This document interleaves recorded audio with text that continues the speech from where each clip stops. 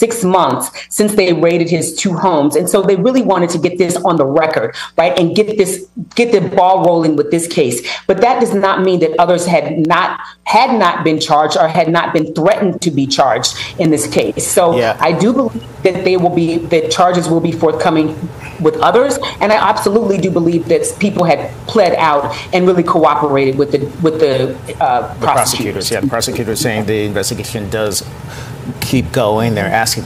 That's very important, by the way. Shout out to this lawyer who came on to try to explain. I think, I seen someone else say that, what Bradford Cohen said on Long Crimes, it's a possibility that maybe Diddy's co-conspirators are now unindicted co-conspirators, where they have flipped on Diddy and they have taken some deal, maybe some immunity, maybe some, they have some type of protection where they won't be pursued, but, they have to cooperate. That could explain why we're only seeing Diddy charged right now. Obviously, the possibility of a superseded indictment is still on the table, and that's just one of the things that we're going to have to see what happened. Really quickly. Joining me now is former prosecutor and MSNBC legal analyst Kristen Gibbons-Fedden. She famously helped prosecute the case against Bill Cosby. MSNBC legal analyst and former prosecutor Christy Greenberg prosecuted sex crimes as an assistant U.S. attorney for the Southern District of New York.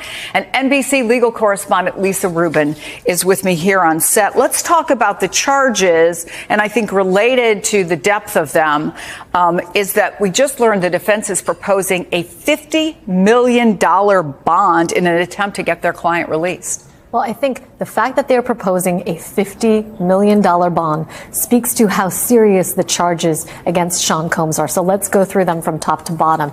The first is a racketeering conspiracy charge. And I'm sure when some of our viewers hear that, their eyes glaze over. But essentially what that means is that By the way, it appears that we might have our own guest. Okay.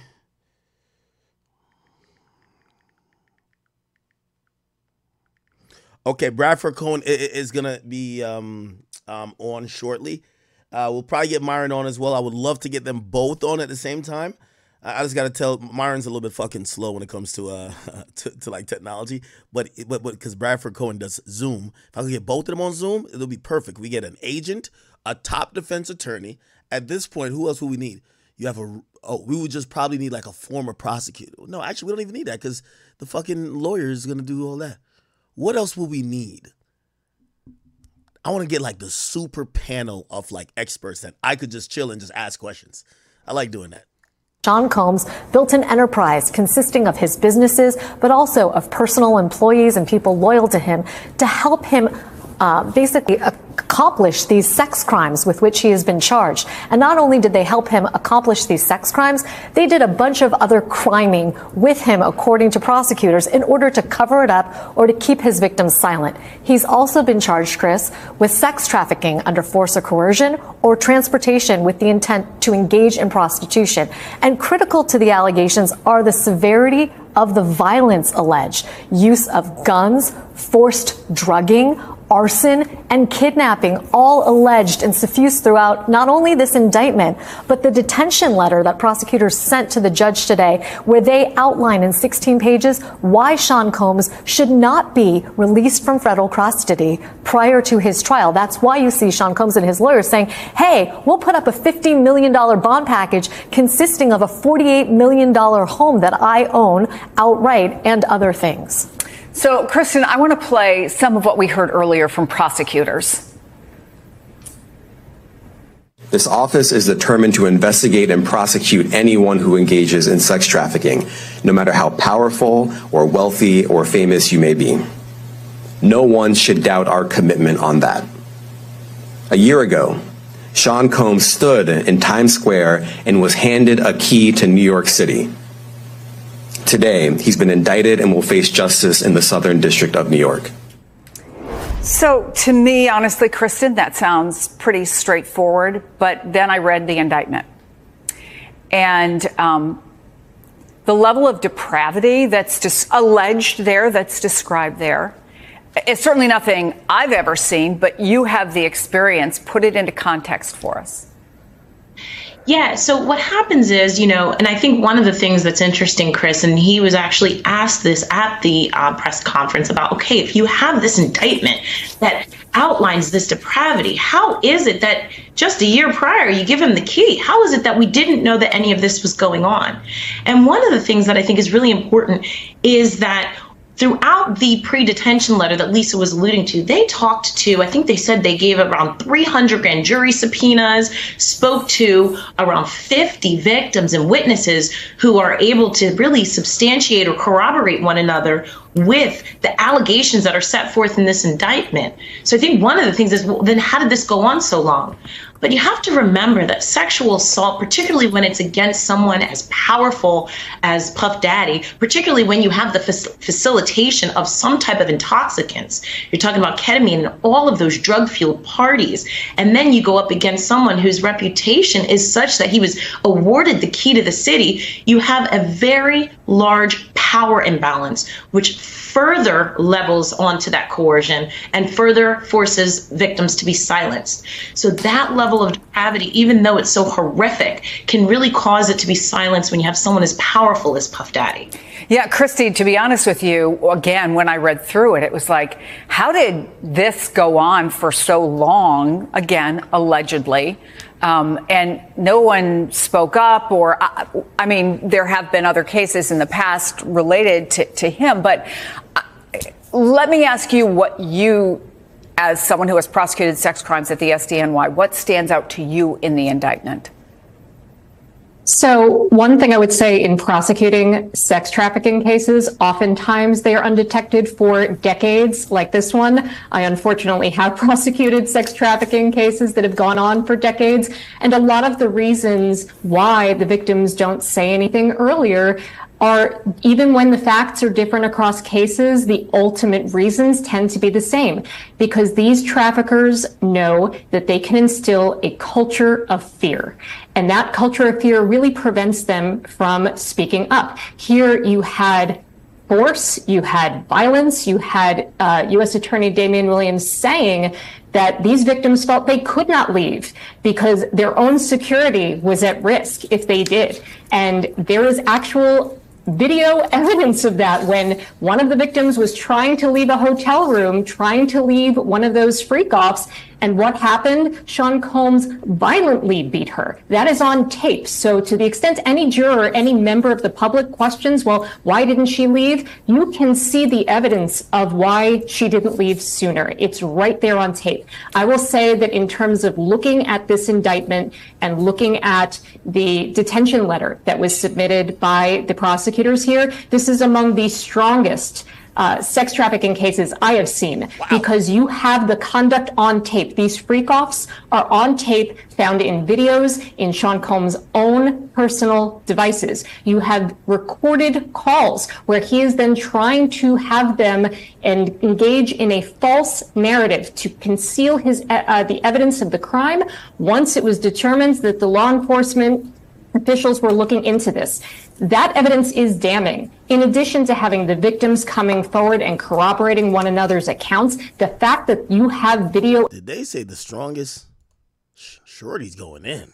...or any member of the public questions, well, why didn't she leave? You can see the evidence of why she didn't leave sooner. It's right there on tape. I will say that in terms of looking at this indictment and looking at the detention letter that was submitted by the prosecutors here, this is among the strongest sex trafficking cases I have seen, because you have the conduct on tape. These freak-offs are on tape, found in videos, in Sean Combs' own personal devices. You have recorded calls where he is then trying to have them and engage in a false narrative to conceal his the evidence of the crime once it was determined that the law enforcement officials were looking into this.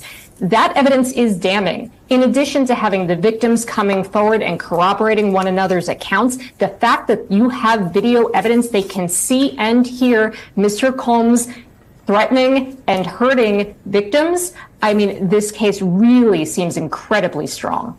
So given that, given the details, given the strength of the case that the prosecutors say they have, Lisa, What will the judge consider if they offer this $50 million so he can be free while this case is going to trial? Well, you know, as Christy and Kristen know well, the dangerousness of the individual to the community, as well as the likelihood that they will and have the capacity to flee, are two factors that a judge considers. One of the things that Sean Combs' lawyers have told the judge is acknowledging that he owns a plane. They say that there's a letter of intent to sell that plane, and as part of that, he won't take the plane right now. But where you have a defendant who owns private aviation, the capacity to flee is there. The other thing is that the dangerousness of Sean Combs should not be underscored. In addition to the allegations of literally hitting, dragging, kicking his victims, I'm reading from the detention letter now. There's an incident where he and a co-conspirator kidnapped an individual at gunpoint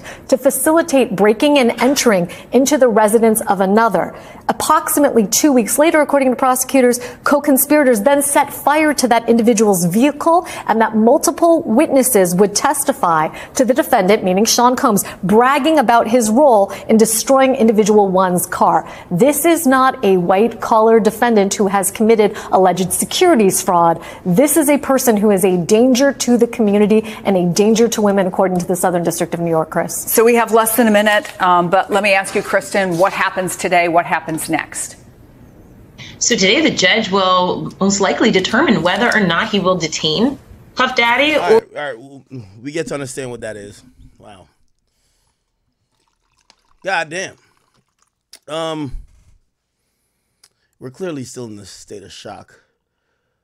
Harvey Levin. Emma, thank you very much. Now to some breaking news. We are expecting some sort of news conference, I believe, in less than an hour from New York. But what are you? Narcotics offenses, arson, bribery, drug charges, including during the raids, they found oxy, GHB, ketamine, cocaine, MDMA. They found AR-15s.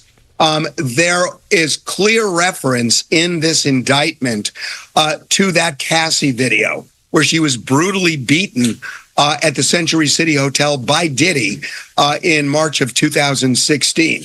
They mentioned that prominently in this indictment. Also, they mentioned these freak-off parties, these sex parties that Diddy had. And they say that he had pressured women into having sex with male commercial sex workers, freak-off parties, which they say he often recorded. So there are just a variety of charges here. His lawyer says not only is Diddy not guilty, his lawyer says he's innocent when he walked into the courtroom. And like you said, the U.S. attorney is going to be laying this out at 8:30 our time in a news conference. Harvey, the arson charge that you mentioned, is that in any way connected to the when he allegedly blew up someone's car in a driveway? It could be. The only thing they reference with respect to arson is that it occurred in California. So we don't know, but it well could be. TMZ also reporting on a cryptic post from Aubrey O'Day, who was a member of Danity Kane, which is one of the pop groups that Diddy put together.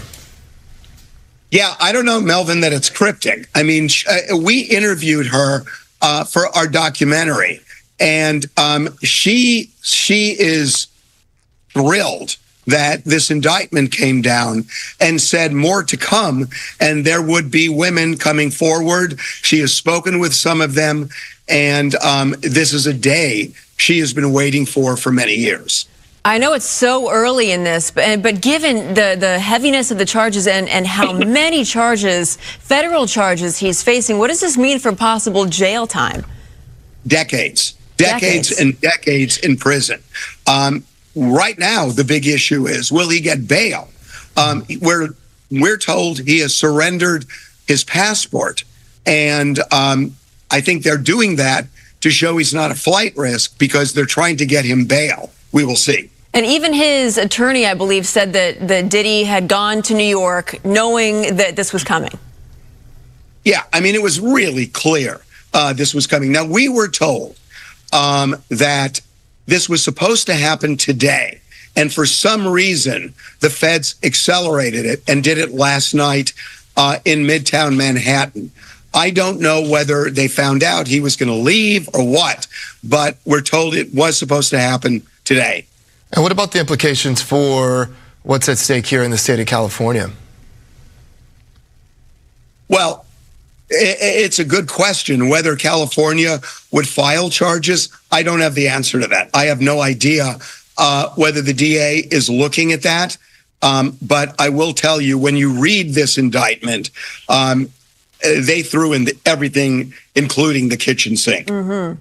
In this indictment, these charges and the allegations go back decades, even back to the 90s, right? Yeah, I mean, they're saying that he was in a conspiracy with his group to do all sorts of things. And again, they lay out, bribery and all sorts of allegations, some of which involve violence toward women, but also involve money. They say that this has been a decades-long criminal enterprise. That's essentially what they're alleging. Which brings to mind the issue of perhaps statute of limitations, especially when you consider... Chat. So while you've been watching that, me, I'm trying to see what's going on. I'm looking at all the chicks Diddy used to fuck. Anybody saying anything? Any baby mamas? Any kids? Nobody saying shit. You know who just deleted their Instagram? I don't know if, somebody can fact check me on this. I don't know if it was deleted before. But you know whose Instagram is deleted? Shorty here, bro. So she's out of here, okay? Gina Hua. Her Instagram, remember I played her like not too long ago, like a week ago. I said, yo, she's starting to, I see why. Remember I was like, yo, her twerking ain't good. Remember she was twerking on the gram, right? She's socials off. I don't know what that means. I don't know what it means. By the way, this is her page. Currently, if you look it up, unless she blocked me, I'll look it up on my other account. Maybe she blocked me. I did clown her. Yeah, maybe she blocked me. Let me look up on a burner. Yo, I be roasting these chicks, and they'll hit me with some like shit. They be tight.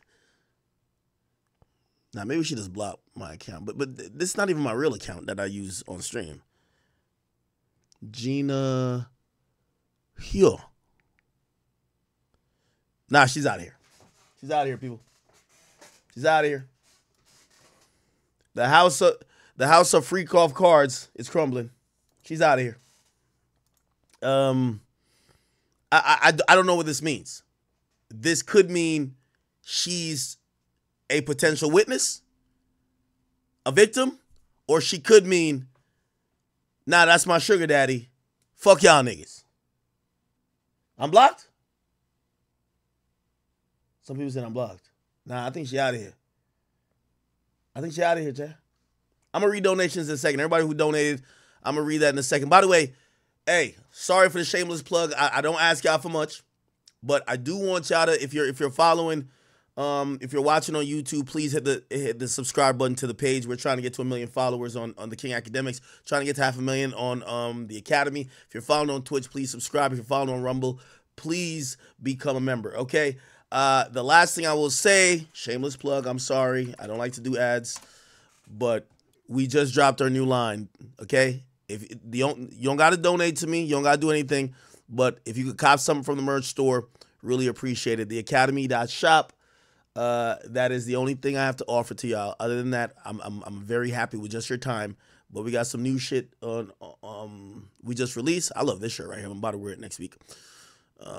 Still got a compromise shirt out here. Shout out to my boy Kenny. We got an air freshener for your whip. Got a mystery box.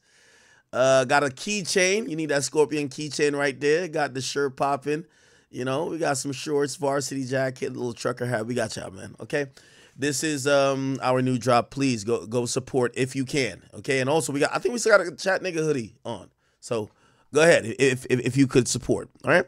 Otherwise, it's okay. I value your time, and I really respect that. So, yeah, Gina V. Hua. Am I saying her name wrong? Gina V. Hua. Am I saying her name right, chat? Hua. Yeah, she's out of here, people.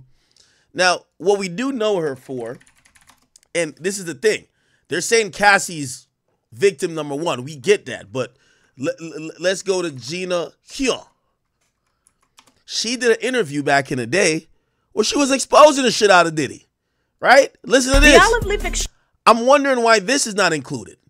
She did an interview with Tasha K saying that, yo, Diddy forced me to terminate 2 pregnancies. He was putting the beats on me. Like, again, the feds need victims. They need witnesses. How is she not a part of it?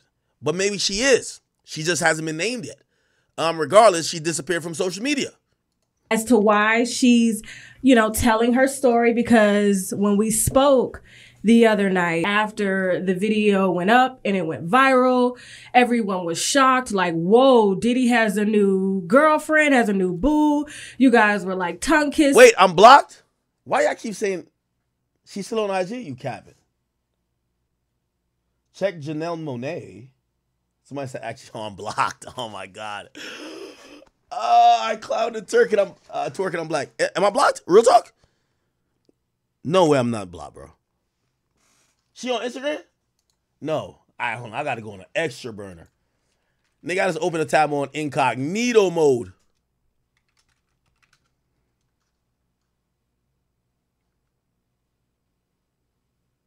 Nah.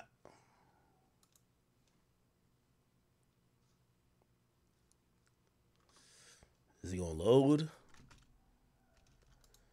I think I'm blocked, y'all.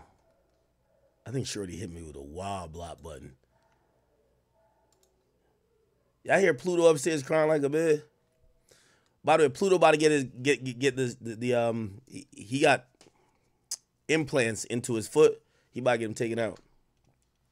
Am I blocked? Oh, I'm blocked. Oh, she did me dirty, huh? It's all good. Thank you for blocking me. We're still gonna play this video. Somebody says check Janelle Monáe first. Let me look on her Instagram. What's going on there? Why Shorty block me for? I'm not the one that got your sugar daddy caught up. That's what she said.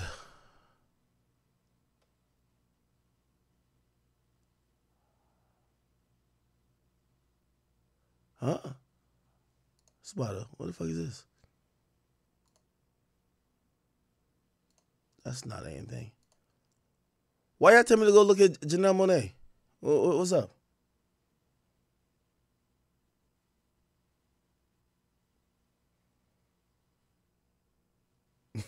No, he had implants to stabilize his leg, but like, they're not permanent. Like, he's walking on it good, but we got to get them out because there's also lack of bone growth, and I think the implants are fucking it up, so they're gonna have it, Now he walks without come on, this ain't time for Pluto update. Come on. Nah, Shorty blocked me. Why she block me for? I'll be able to tell if she blocked me. I'll go on incognito mode on her ass.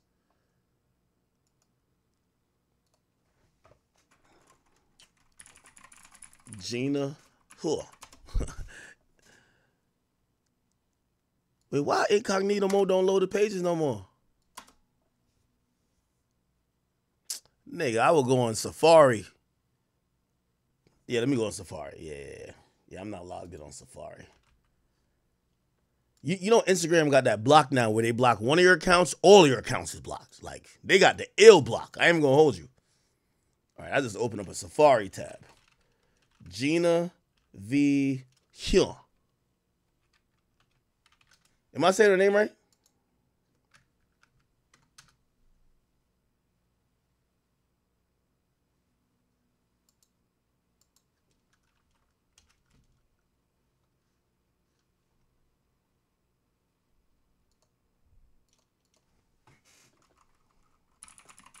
Yeah, nah, the new Instagram block is diabolical, nigga. Like, Gina V. Hyun. Am I spelling it wrong? Huynh.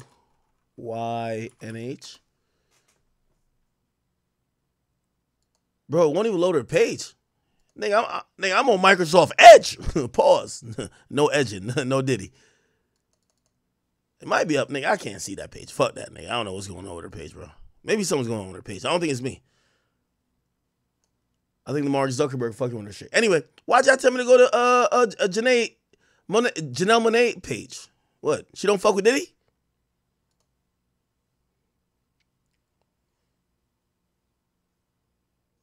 So I'm blocked. I'm not fiending, nigga. Who sent in $100? Yo, Lord Hybrid. My boy got them bands, bro. Appreciate you, Lord Hybrid. Everybody spam up big W's to Lord Hybrid in the YouTube chat. He sent in $100. He said, bro, maybe Diddy was coming out with his own brand of booty lube. That ain't no fucking federal crime. All they got on Diddy is an AR-15 with his serial number scratched off and arson for burning up Kid Cudi's car. The rest is bullshit. Diddy gonna take it to trial. Well, you know, if they so vehemently are going against what they believe Cassie is saying, it look like they would take it to trial. So we'll see. Okay. All right. Shout out to Lord Hybrid though. Okay. All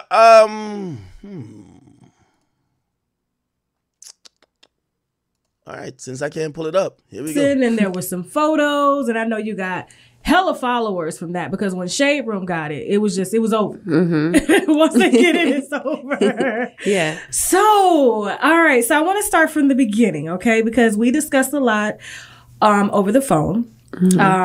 Some very, very intimate details. Chat, no disrespect to her. I seen why Diddy dropped her from the roster. Yeah, I seen the twerk video. We all seen it.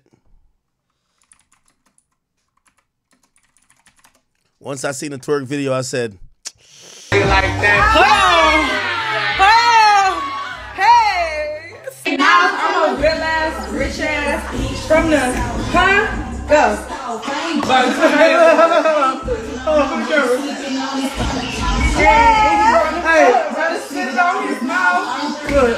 Nah. Yeah, you could be like a fourth stringer with that ass. You know what I mean? Fourth string, no disrespect. But anyway, fuck all that. I'm joking around. Is she cooperating against Diddy or not? We got to get to the fucking real info about it.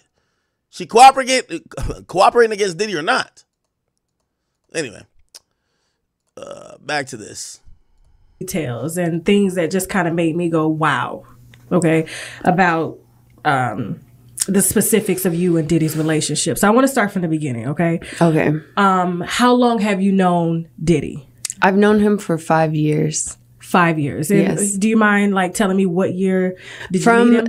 I met him February 2014. Well, again, she would be a subject of who the feds will want to talk to. I'm wondering what happened. Technically, the very first time I met him was September 2013 because I was at a fight in Vegas and I went to the Palms and he was hosting there. So I kind of met him there, but he says he remembered it vaguely. And then like 5 months later, I ran into him again in Miami, February 2014. So that's when we like officially met, I guess. And what was that encounter like? When you met him and like you remember him, but he didn't remember you. Of course, everybody remembers Diddy. It's like, Diddy. Well, I think he saw me and then he was like, this was at the Palms. He saw me and he asked who was I with, and I pointed to the guy I was with, and he kind of left me alone after that. Oh, yeah. Okay. So nothing really. She skated on her old guy for Diddy. Diddy, you slime ball, man. Yeah, no. During that meeting in Miami. No. Okay. Nothing. So, no. In Vegas. In Vegas. Yeah. Okay. So he was trying to holler in Vegas. Yes. Okay. And but then I told him I was with another man, so he kind of left me alone. But then I ran into him again. By the way, real quick, and again, I'm sorry for shameless plugs, but I got to do it. Got to shout out my people. Hey, big shout out to Michael. Damn, I think it's dropped like $200 on like mad items. Shout out to my boy Michael Vanham. Oh, damn, I'm saying government, my bad. He just copped a whole bunch of stuff. Like, if y'all buy things, I'll give y'all a shout out or whatever. But I'll say your first name, Mike. Appreciate you. Thank you for the support, all right? February 2014. Okay. And this was in Miami? In Miami. All right. And so what was that conversation like in Miami when you guys met up again for the second time and you weren't with a man? I don't think when we met in Miami, I don't think he remember me from Vegas. Okay. He doesn't remember that. Okay. Until I told him. Oh. Yeah. Okay. So what did he say? It was like serendipity or something? He said he remembers it vaguely, but not really. So, but I don't know. I was with a friend. I was visiting a friend in Miami. She had moved to Miami from Nebraska, and I was visiting her. And we went out the night before I met him, so we were out all night, and me and her. Yo, chat, completely unrelated. Who cares about this? But I'm asking anyway because I'm just petty. Y'all think Diddy got riz, or like I think Diddy's risen these girls up, or he's showing out with cash, lifestyle, money, and using his name like I'm Diddy, right? Or you think he's saucing them up like, sup, girl, you know what I mean? Damn. Like, you think he's kicking game, or you think he's just like, I'm Diddy, fuck out of here? We were with a couple of guys, and they were like, let's go to Puffy's house. So I was just like, we were just like, okay, whatever. It was like 9 in the morning. Wow. We were Puffy's house at 9? By the way, shout out to Ayeli. Thank you for the shirt purchase, by the way. Morning? I mean, no one was there, but he was up too, though. Okay. And so we went to his house at like 9 in the morning, and when I first walked in, I'm very like a chill person. I can tell. And so like I could walk into a White House and still be chill, but like inside I'm like screaming, oh my God. But when I came to his house, obviously I was kind of like, you know, I don't know, guess like starstruck in a way, because I'm from Nebraska, so I'm not around none of this. So, but I'm chill though. And he came, so when I came, he was like, you not happy to see me? Oh, you at Diddy's house. That mean you made it. The cockiness. Yeah. Shit. Okay, Diddy. I was like, but yeah, that's. And how old were you at the time? I was 21. 21. Or 22. Okay. And you're how old now? I'm 27. Okay. Maybe 22. So a long time. Yeah. These dates are crossing over. We'll get into that in a second, okay? We're going to get messy in a second, all right? So you're at the house, you meet Diddy. So obviously he made you feel comfortable. Mm-hmm. Of course, we've seen it. Diddy seems to be this like very just kind of inspirational, always just kind of over the top, DJ Khaled kind of personality. Mm-hmm. And so I take it did you guys like hit it off during that initial encounter at his house, or did it take some time? No, not really. We were there probably for like an hour, I say. And he was talking to the guys that we were with. Okay. They were artists, so like they knew each other. Okay. So he was like talking to them most of the time, and then by the time we left, I had already gotten the car, and then he like walked over to the car and asked for my number. Oh. And so I gave it to him. How'd that make you feel? Diddy asking for your number? It made me feel, I don't know, it made me feel good, kind of, I guess. Really? You didn't see him as like this old pervert asking for it? No, not at all. I know, because I see a 50-year-old dude, I'm like, at your age? I mean, I knew like, he was older than me, but I've always hung out with older people in general, so it didn't. See, this is the problem with Tasha K. Tasha K is not a genuinely beautiful woman. So she don't understand how beautiful women look at rich men. You know what I mean? Like, look at Tasha K. You know what I'm saying? This chick don't give a fuck how old Diddy is, nigga. Diddy got them billions. Fuck that. She with it. It make me... Yeah, it didn't bother me. Okay. Now, from that time of you meeting him and you give him your number, how long did it take before you guys actually made it official? Well, you made it official. What you mean knock it off? Listen. I'm sorry to tell y'all the truth. Niggas, you could be as ugly as sin. If you got the bread, you're basically a bad bitch. If you got the bread and the fame and the status, you're a bad bitch. As a woman, you could have $1 billion. If your face still look like that, yeah. I mean, there's a couple of niggas who still fuck you, but like, come on. Like, you're not going to get nobody else who's successful that won't fuck with you, period. Like, men and women are a little bit different. Like, come on, we all know this, right? Like, you know what I mean? women don't care that much about men looks as much as they care about men pockets. When it comes to men, we give a lot of fucks about how women look. Like, that's the number one thing. We rather a 10 working at McDonald's than a 4 that has a salary job paying $60,000 a year. Let's be honest, right? 10 working at McDonald's making $20,000 a year, or a 6 making $60,000 per year. Like, bro, come on. Like, you know, like, men and women, we're just different. Men, we love looks, we love beauty. Women, for the most part, they love status, money, all that shit. Come on, I don't gotta hit you with a red pill shit. Come on, stop playing. Issue, but he was off, of course, doing other things. The way these dates are kind of we never like. Okay, let's be official. We never ever had that conversation. We just kind of knew. Like, we just felt like we were together. Okay. So you spent a lot of time together. We did. Okay, so you were at the house. Yo, y'all think Diddy fuck on the first night? Like, real talk. Did you meet his kids? Mm-hmm. Wow. Okay. Now, when we spoke the other night, you said that things had gotten so serious that you became pregnant. Not once, but twice, correct? Yes. Okay. When was the first time you became pregnant with Diddy's child? The first time was October 2014. Okay. So this was like, what, a year after? No, not a year, but because I met him in February and then I got pregnant in October. Oh, so the same year. The same year. Also, I hate when y'all start getting on this righteous shit. Yo. I you know, this is only, I gotta pull up niggas y'all look up to. Jay-Z. Listen, there was a time Jay-Z was late 30s, Beyonce in early 30s. You know, late 30s, Beyonce in her mid 20s, right? You know what I mean? Bruh, stop with this. Oh, okay. Diddy, like, granted, if I don't know what age, actually, she probably just said, I probably missed it. Now, if Diddy's 50 and meets her at like 21, it's like, damn, Diddy, like, goddamn, bro. But she a grown ass woman, bro.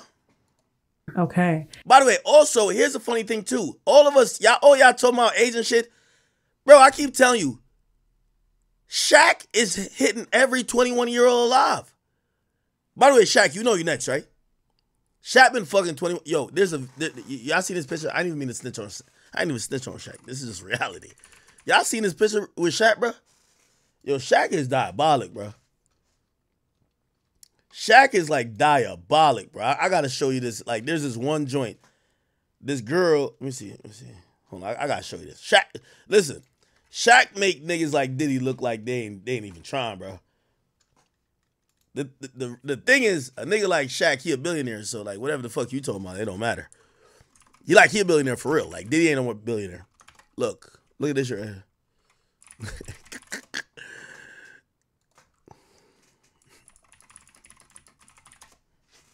Look at this. Bruh. Yo, hold on. Like, look.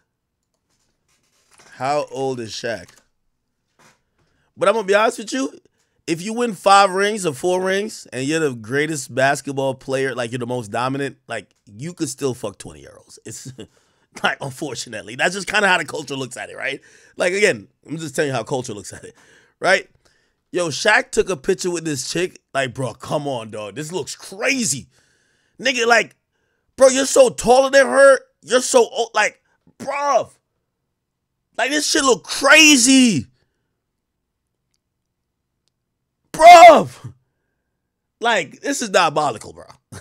You feel me? You feel what I'm saying? But niggas like, he gonna get a statue outside of the Staples Center. Fuck it. You feel what I'm saying? That's just reality. You know what I'm saying? It's reality. It matters. So when y'all be mentioning, yo, this chick look like she might be 19, bro. Like, come on, bro. Anyway. And you mind telling me what happened with that pregnancy? I told him, and he was like, you're going to get an abortion, right? And then I was like, I don't know. I don't know yet. And then and then he offered me $50,000 to get rid of it, but I turned it down because I just loved him, and I just and I wanted to. I was like trying to prove that I wasn't the girl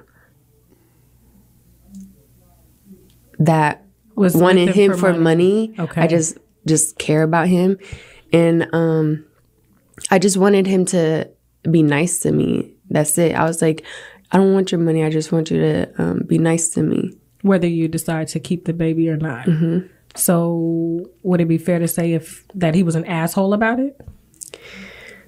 I mean, offering somebody $50,000 to abort a baby, whew, he must really want it gone bad. I mean, in the beginning, like the first 3.5 years, he was, I mean, like the first 4 months, he was really nice. But then after that, he started being an asshole. So like I say, like the first 3.5 years, he was like mean to me. So when you say mean, describe it. He was abusive. He was like always belittling me, and always like, he was like mentally, emotionally, and physically abusing me.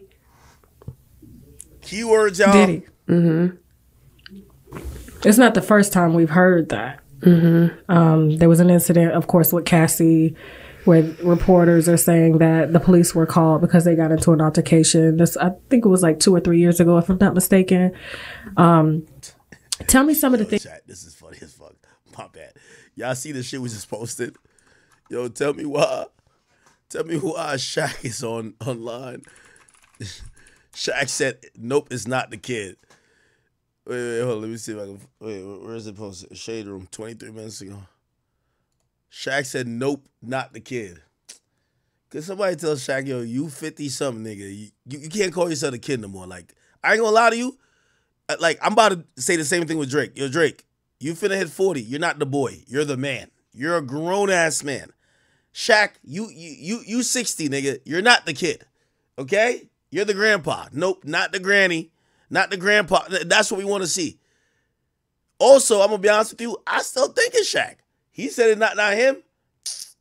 Nigga, I'm pretty sure somebody gonna zoom in, nigga. That's a Diesel Superman tattoo on a nigga arm, bro. Like, come on, man. The fuck you got?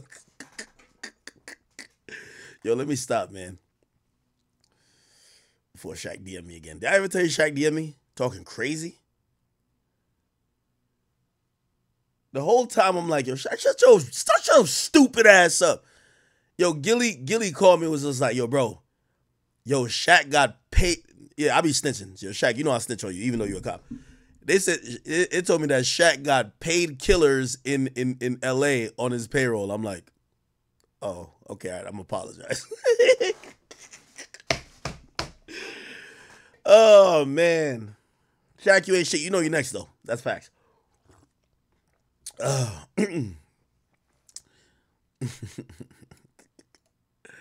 Things that he would say to you.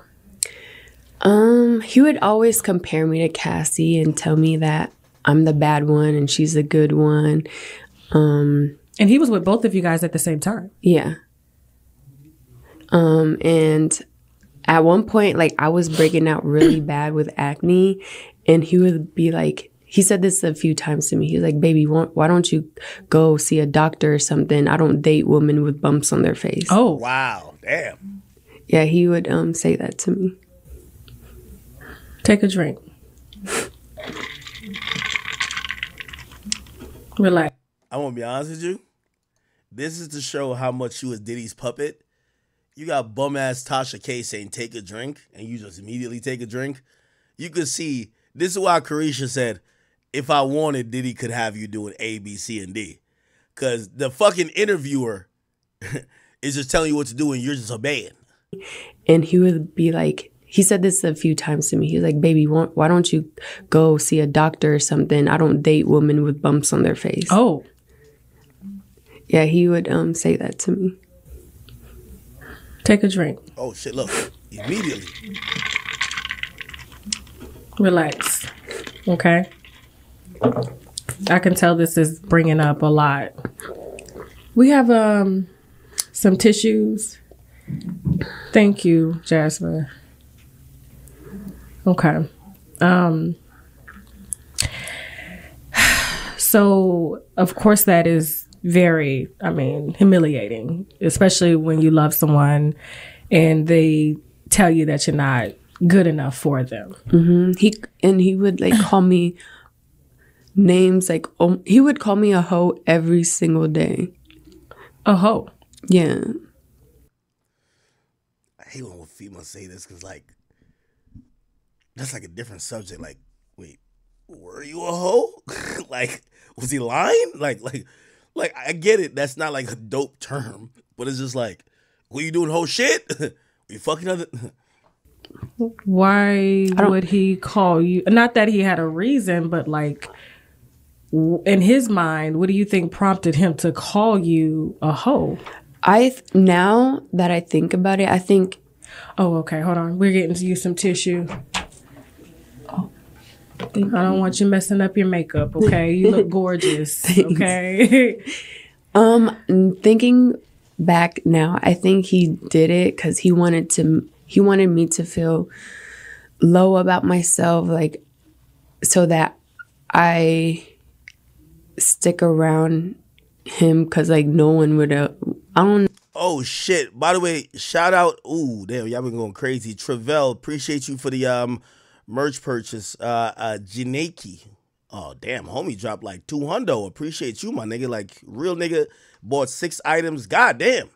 Everybody, big W to my man. I don't give up his full name, but Janaki, like, he went crazy with the merch. Nando, appreciate you. Isaiah, appreciate you. Lazarus, I think that's my boy who do all the edits.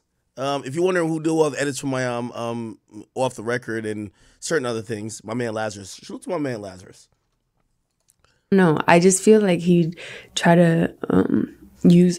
I was naive and young when I met him, so I feel like he tried to take advantage of that and manipulate me. It made me feel low about myself.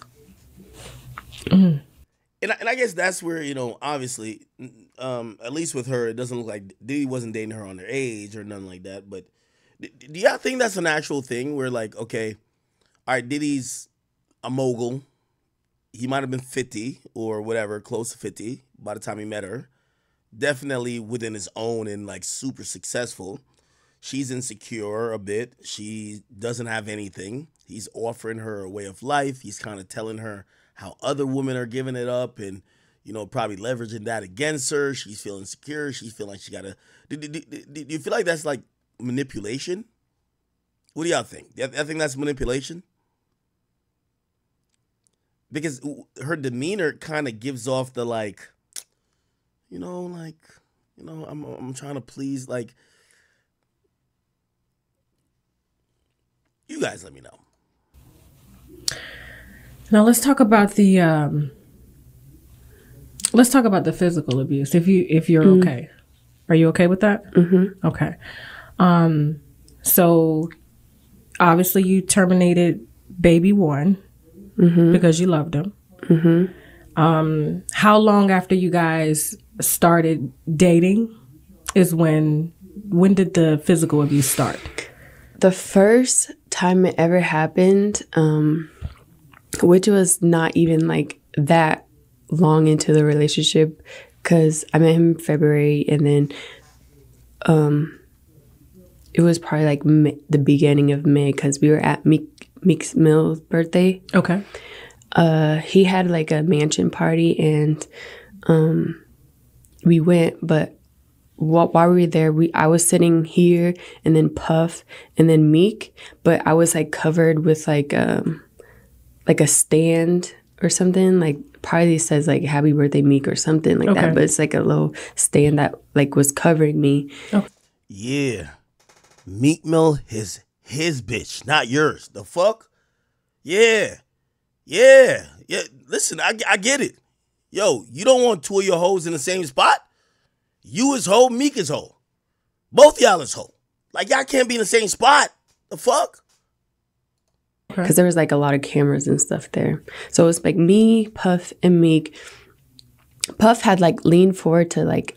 Chat. No homo, but who y'all think Diddy probably fuck with more? Her or Meek? Who y'all think? I ain't never seen a video with Diddy saying to her, "You doing it, mommy. You deserve it. I like you when you be scrapping and scraping, mommy." I never heard that.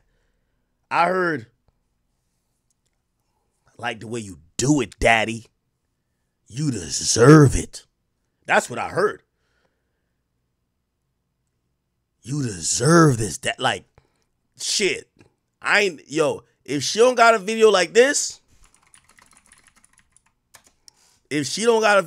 I don't want to hear it. Hey, what's up, King Son? Man, you doing it, man. You deserve it, daddy. You putting in that work. Proud of you. See? She ain't never put in that work.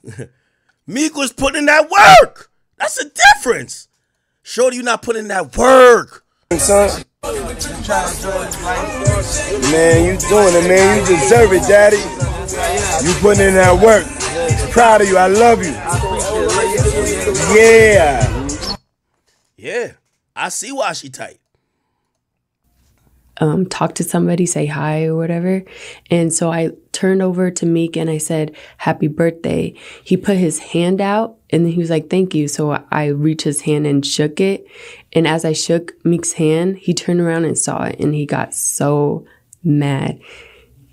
Wow. And then we probably like stayed like 20 minutes after that happened. And then when we got in the car, he like grabbed my hair. We were in the one of those Escalade trucks. Okay. So I was sitting on this side, he was on the other side, and he like grabbed my hair and like cussed me out for doing that. He was like, "Why the fuck can I cuss?" Yeah. He was like, "Why the fuck you shaking his hand for?" Like just saying stuff like that. It was I just was like a jealous rage. Yeah, I was like, I was just saying happy birthday, nothing else. I think he thought I was trying to be sneaky behind his back because I like reached over when he like leaned forward to talk to somebody else. So he thought I was trying to be sneaky. And you were how old at this time? I was 22 probably. Whoa. Okay. Wow. Young, but still. Okay. And then he did this. So okay. By the way, also, who just donated? Story to tell. Thank you for 5 and say, "Yo, Shaq is not next because he changes those women's lives. Diddy ruined those women's lives. Shaq gives up. Damn, nigga, you sound like you got a personal story. Like Shaq fucked you." He said Shaq is not next. Shaq changes women's lives. Diddy ruined women's lives. Shaq gives out $250,000 care packages. Does he?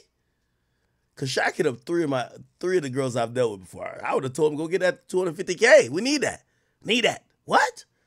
Shaq giving out $250K care packages? Okay. All right. Wait. Oh, this is not the lead attorney. The lead attorney's paralegal says she didn't delete her IG act. She fucking blocked you. Justin Clark, thank you for the 10. He says, "Yo, act. The freak off must have smelled ungodly." Yo, everybody describe what you think the freak off room smelled like right after the freak off ended. The best one, I don't know, I'll give something to, or we'll give a free shirt or something to.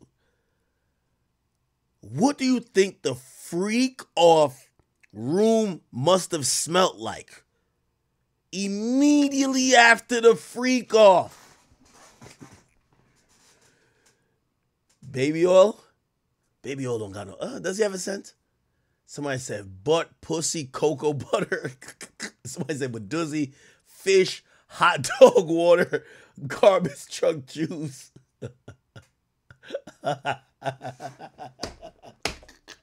Somebody's alright says puffy juice. Cabbage? No, definitely not no cabbage. Somebody says smell like Meek sweat. Yo, stop playing with Meek. Yo, real talk, y'all niggas stop playing with Meek. Y'all know how Meek get down. Stop playing. Somebody says Sodom and Gomorrah. Smell like tuna. The New York subway. Yo, stop playing with Flacco. Who said Flacco in my chat? Yo, that's Big Flacco, and that's my nigga. Stop playing with him. What? It smell like the chumba. All right, y'all. Yo, a story to tell. Thank you for the 5 again. You said Shaq took your girl. That you lying. You lying. It might have happened, though. I literally just talked to a rapper who told me he got into an argument with Shaq. And I'm like, bro, how is it 4 people out? Tusi called me one day. He's like, yo, Ak, why this bitch ass nigga Shaq in my DMs? In my girl DMs? I'm like, don't worry, bro. He does it to everybody. You're not special. Is that word? So he did it to me mad times. Another nigga called me. Yo, why this nigga Shaq? Bro, Shaq's a whore, okay? And he only fucks, like, I think Shaq think him being almost 60, he gonna keep fucking 20-year-olds and become young. Fuck it. You know what I mean? I can't even be mad at him. Why become a billionaire, right? The Thunder Sound, thank you. He said, take a drink as therapy from Mr. Take That is crazy. Take a drink as therapy. Oh my God. Damn, we have like straight off the path of what Gina's saying. Shout out to Gina. Why she blocked me though? King Los was sitting in the back. Okay. And then when we got to the hotel, it got even worse. And he took one of my heels and tried to throw it at me. And then he like mushed my face and like really hard and made my nose bleed. Wow. And the only person that every time we get into like fights like that, the only person that ever helped me was D-Rock. Everyone else just kind of just allowed it to happen and just like looked the other way. So most of his entourage were, I guess, enablers. Like his staff. Yeah. Or, yeah. And they wouldn't say anything. They would just watch him. Not watch it, but kind of just walk away and just leave us alone. That is sad. I will be honest. Like, no bullshit or joking aside, it's like a lot of these women, and we're hearing the stories even from Cassie and even this woman, like, yo, we're left to fend for ourselves. Security only cares about if Diddy is getting hurt. They're here to help and protect his image. Why? They're getting paid by him. We as women, we're just kind of getting abused, or people looking the other way, or people are saying, well, you must have did something, right? That is kind of fucked up. Again, we don't know what Gina currently feels. Is she cooperating with the state? Or not state, the feds? Is she a potential witness? I'm pretty sure, the grand jury said they issued 300 grand jury subpoenas. It took months to get through the nitty gritty. She might be a person who is into, that's a key witness that's going to be involved with the abuse or whatever the case is, even though clearly the main witness is Cassie. So we don't know if she's involved with the case, or we don't know if maybe she's trying to lay low to try to avoid it. Now, it's way easier to avoid a state case. Like we've seen people either try to plead the fifth or even down to be held in contempt. They're down to sit in jail. For state cases, Fed case, they're coming at you with a full court press. If they feel like you're either a co-conspirator or a victim, they're not gonna, especially if they want somebody as bad as they want Diddy, they're not gonna let you just play the game with them. This isn't Fulton County. This isn't a YSL case, right? So I'm wondering what's going on with her. I'm pretty sure more will be determined later, but she's given, and she did this voluntarily 5 years ago. 5 years ago from now is 2019, right? Remember, the feds need to prove ongoing behavior. She would be a very integral part of proving ongoing behavior. By the way, also, thank you guys. You guys are running up the bunch. Oh my God.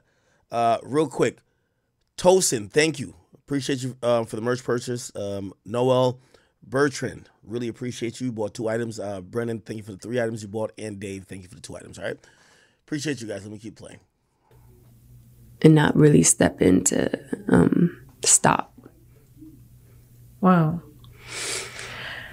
Now, what made you stay? Because obviously there's baby number 2. Money. Now, Chad, I don't fuck with gold diggers either. But I don't know if we should call these women gold diggers. Bro, this girl, like, no disrespect to her. I don't know if she has a marketable skill. Also, these women have never worked a 9 to 5. Like, they're used to have their bread buttered on both sides. When you ask them why they stay, it's like, they're like, well, I only know this lifestyle, and I guess I have to just keep going through it. You know, I won't necessarily call her a gold digger. Maybe you will. I won't. This is all she knows. A lot of these women, all they know is that they're beautiful, they're attractive, and they've caught the eyes of these famous guys. They have no marketable skills. They've never had to use their brain. They've never had to problem solve. They've never had to get a job. When you say why do they stay, a lot of these women, they're staying because until they find another man to foot the bill or find another opportunity, it's like, imagine you like being in a fucked up job and you're like, your boss talks to you crazy. They be doing you dirty at work, but like it pays the bills. So, you know, I know it's easy to just demonize these women like, yo, y'all whores, this and third, but you know, and no one's ever going to feel, well, actually people do feel bad for attractive women, but for some of these women, they have no skills at all. Their only skill is being a commodity of sexual objectivity that rich and successful men lust and yearn after, right? And their thing is, all right, once they realize that, let's find the guy of highest value or the guy with the most money. So when you're with Diddy, there's not another Diddy coming around. You know what I mean? And then there's more beatings, according to you, that happened after that, because that was just the first time. What made you stay? Because I just thought,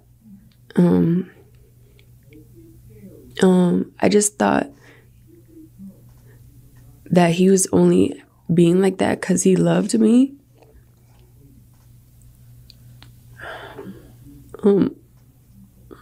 Get you a tissue. I don't want you messing up your makeup, okay? I'm sure you've shed enough tears about this, so.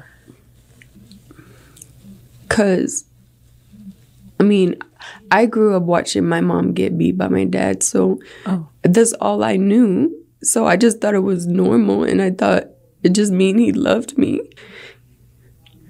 Do you know most domestic abuse victims don't talk about their abuse? They're ashamed of it. They feel like as if they've done something to deserve it. Yeah, I felt that.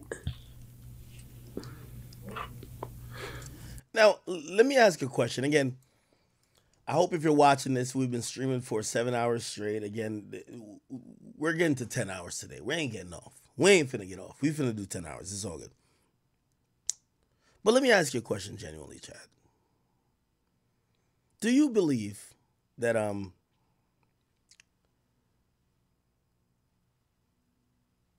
you know, in judging Diddy, is some of these things are clear to me. Diddy believes in a harem. He doesn't want to be with one woman. He wants to have his different flavors. He wants to mix and match.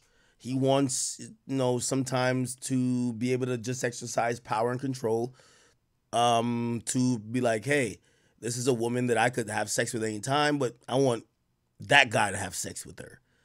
Obviously, you know, which you know, in all these freak offs, you know, we've not heard. We've never heard that he wanted a rapper to fuck her. He's always gotten a sex worker who would never be seen again. So, like, maybe that's his homoerotic fetish of him wanting another man there. But he clearly was still competitive. Like, he didn't want Drake fucking his bitch. He didn't want Jay-Z fucking his bitch. He didn't want Fabulous fucking his bitch. He didn't want Jadakiss fucking his bitch. He rather some white guy or some other guy who's a sex worker fucking his girl. How much do you judge? Okay, you know, I'm not here to judge kinks. Obviously, that's not my thing. To be honest, I don't think most black men are into that. And if you're white, you know, I love all my Caucasian people and mixed race or other people who watch me. But Us niggas, we not into people fucking our hoes. Or let me not say hoes. Now our girls or women or wife or girlfriend. Some of these white people might be with that shit. How much do you judge Diddy that he was on that extra freaky shit? Like, clearly regular sex, either got boring for him, wasn't enough. Shit, even a threesome. Maybe that wasn't enough. Like, I've done that a million times. It was clear he was into really freaky shit. How much do you judge him for being into freaky shit as opposed to you just analyze whatever you've heard about him to be, hey, it's not about how big of a freak you were. It's about consent. Because I'm going to be honest with you, like, I think the reason why they mention 1,000 bottles of lubricant is for us to feel like, yo, Diddy isn't like us. Like, bro, there's nobody in here that has a fucking 1,000 bottles of lubricant on hand. Like, we if you could cognitively remember going through 1,000 bottles of lubricant, like, you're a fucking freak too. What? So part of that is to kind of like shame Diddy on a kinky, freaky level. And that adds on to the real meat and potatoes, which is, did Diddy do things against these women's will? Number one, consent. Did he abuse them? Did he force them to do things by coercion, by, threat of financial incentive or whatever? That's what we should be caring about. If Diddy likes to lick toes, with all due respect, we shouldn't care. If he likes to lick asshole, we shouldn't care. If he likes to, whatever weird shit he likes to do, we shouldn't care, right? If he's a nigga that his kink is to suck a nigga's dick who just put his dick in some pussy, whatever, that's weird, obviously. But like, whatever his weird kink is, we shouldn't care. We only should care about, is everything consensual? Are you abusing these women? Is everything on the up and up?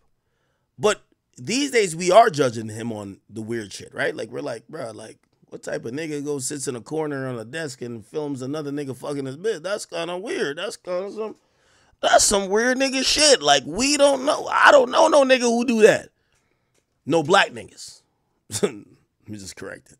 I don't know no African Americans or black people who just go sit in the corner and jerk off while your girl getting donkey fucked by another nigga. So, unfortunately, I guess for Diddy, we're not only judging him in the court of public opinion. Remember, again, the court of public opinion. We're not only judging him on consent, which that should be the thing. Consent. Are you abusing people? Are you, these things that are laws?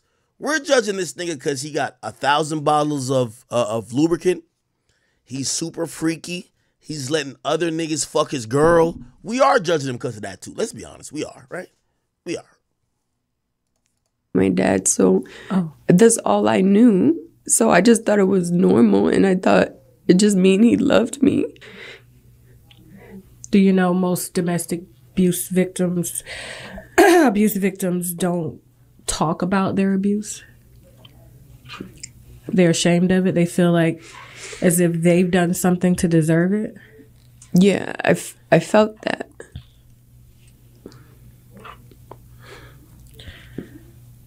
Let's talk about baby 2. When did baby 2 come? Last year in August.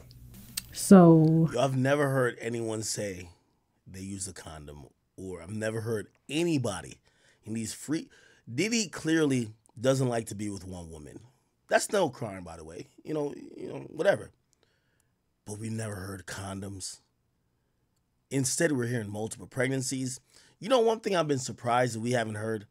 If you're fucking 6, 7 girls, right?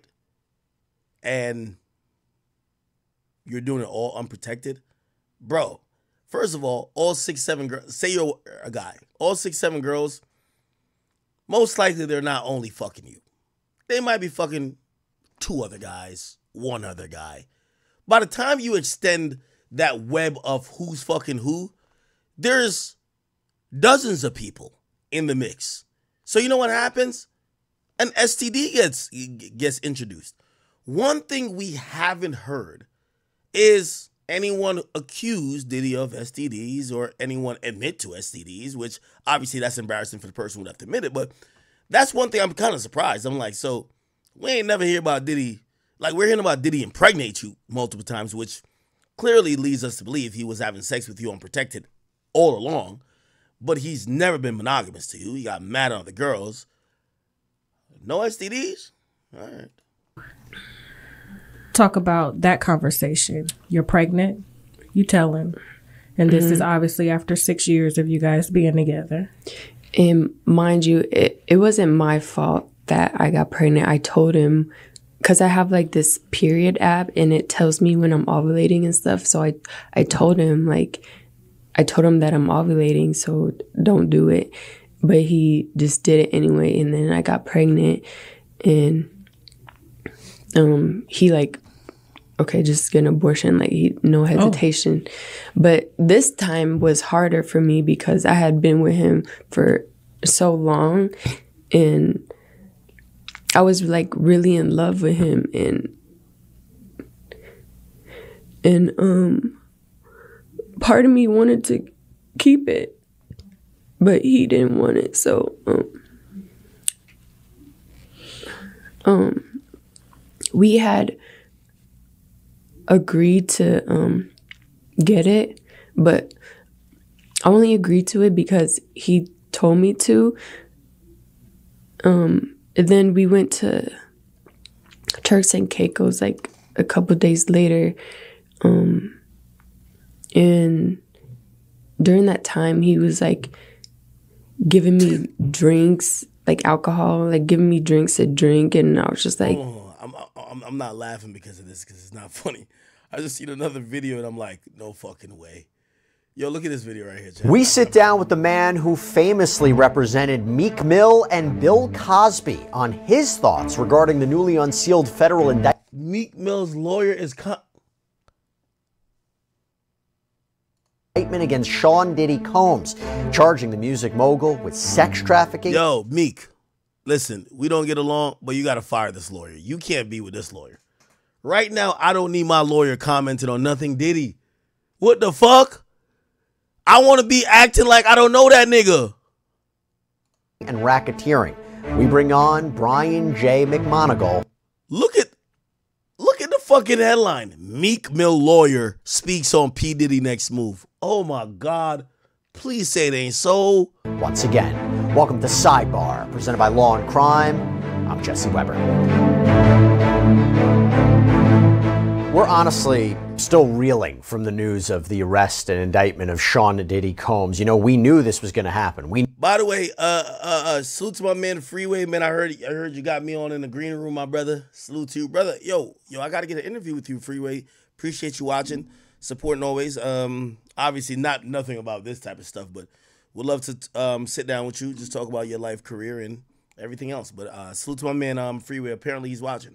We knew it was going to happen. There was reporting for months that the 54-year-old may be the target of a criminal investigation. His homes in LA and Miami, they were raided by federal agents back in March. There was a grand jury in New York that was impaneled. He had been hit with numerous lawsuits alleging sexual assault, sex trafficking, illegal narcotics and gun possession. There were rumors that those alleged victims were cooperating with federal prosecutors. And then last night, it happened. Sean Combs, the music mogul, artist, producer, was arrested out in New York City. Reporting indicates he was taken into custody last night by federal authorities at the Park Hyatt Hotel. He'd actually come to New York in anticipation of the charges. And this comes after a grand jury has indicted him. And that grand jury indictment was unsealed today. A 14-page filing. Damian Williams, the United States Attorney for the Southern District of New York, charged Combs with 3 counts. Racketeering conspiracy, that's the first one. Essentially, that Combs operated a criminal enterprise that engaged in sex trafficking, forced labor, kidnapping, arson, bribery, obstruction of justice, that they used coercion, threats, physical, sexual violence, guns, drugs to intimidate people, to get them to do what he wanted. And there's a large discussion about freak-offs when he would allegedly threaten and lure women to engage in sex acts. Freak-offs is the craziest shit I've ever heard. Yo, chat, is there any video of Diddy saying freak-off? Like, you know what the word freak-off kind of like almost suggests, right? Like, you ever had, it'd be like, yo, this is a joke off. This is a something off. It's like, we're gonna find out who's the best, who's the ultimate, right? Like that's the image I get. A freak off sounds like, let's see who's the freakiest motherfucker of the freaks. That's crazy. That's why I'm like, yo, we keep seeing this in lawsuits, but is there any fucking proof of Diddy saying this shit? Like, I can't imagine him saying, yo, bruv, be like, yo, Diddy, what you want to do? What you want to do today, Playboy? What you want to do today? Go to the club? Nah. You want to go to the studio? You know, the Locks in there cooking up heat. Nah, fuck that. Fuck them niggas. Yo, you want to put on a shiny suit? Man, fuck that shit. We ain't got time for that. All about the Benjamin, baby. You know what I mean? Take that. What do you want to do today? Nigga, go grab Cassie. Go get some prostitutes. Men. Let's go do a freak off. Like, this shit don't even sound... It sounds so crazy. It sounds like a movie, my nigga. Like, who the fuck... Bro, you know what movie I just watched for the first time? I never watched it before. Anybody in here, one in the chat if you ever watched this. It's called... I was about to say Orange is the New Black. No. 50 Shades of Grey. First time I ever watched it. 50 Shades of Grey. Watching the shit. I'm like, this got to be what the freak off is. Except there wasn't multiple people. It was just two people. But it was like some BDSM shit, whatever. And I'm like, okay. But I really started thinking about the freak off, bruh. Y'all watched that, right? Where the fuck did Diddy come up with the freak offs? I'm going to be honest with you. Diddy has to tell us who taught him the freak. What the fuck is a freak off? Game 7 type freak off? Like, yo, come on. 50 Shades of Diddy?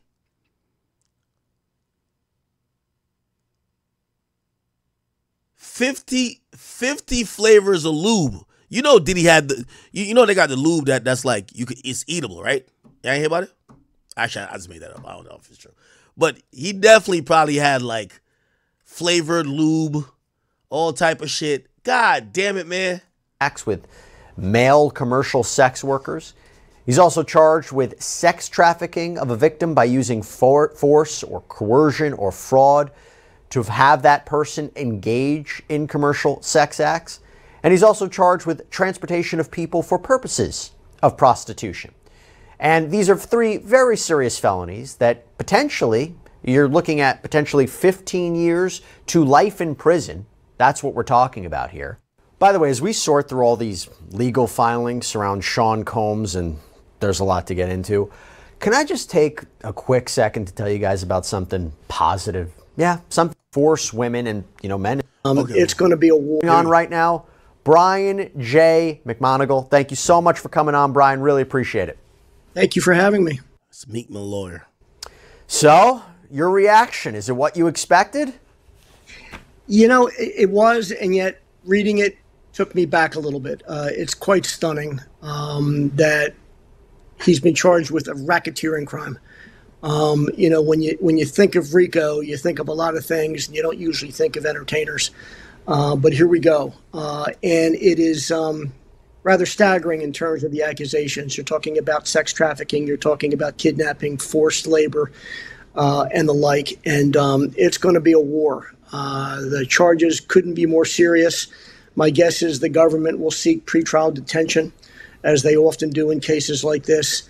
And he's got a really great lawyer, and he's going to need one. And we'll get to that pretrial detention because that is what prosecutors are moving forward with. But the racketeering, right? So you have this idea that he is leading this criminal enterprise. It's not like it's Sean Combs LLC, it's a group of people, right?